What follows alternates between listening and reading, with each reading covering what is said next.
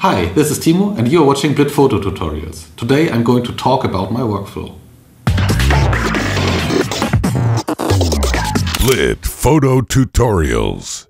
Okay, first of all I want to say hello to McDirt. It was his idea to do a talk about my workflow. And let's start with an example.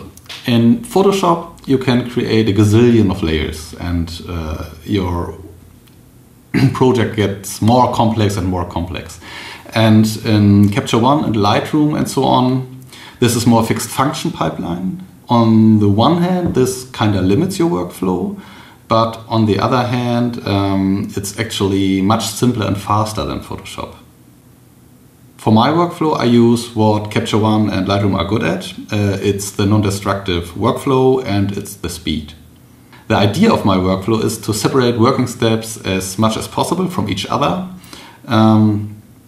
So first of all, I completely desaturate and just focus on the lights and sharpness and cropping and so on.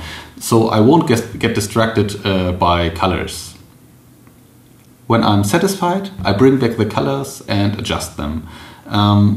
Maybe I even get to the conclusion that colors don't give me anything for this particular image, so I leave them out completely.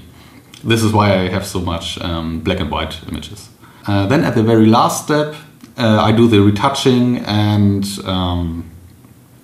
creating some adjustment layers to make the image a little more interesting.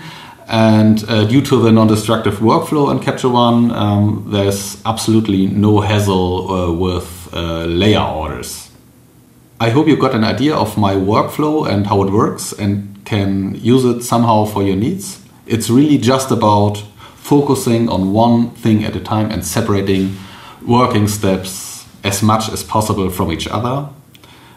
So when you watch my videos, you will see that I do this of about 90% of all images. So I hope you liked this video, and if you want get edited your raw files by me, send them to blit@timobuske.de.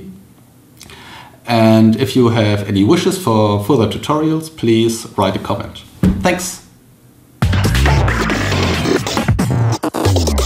Blit photo tutorials.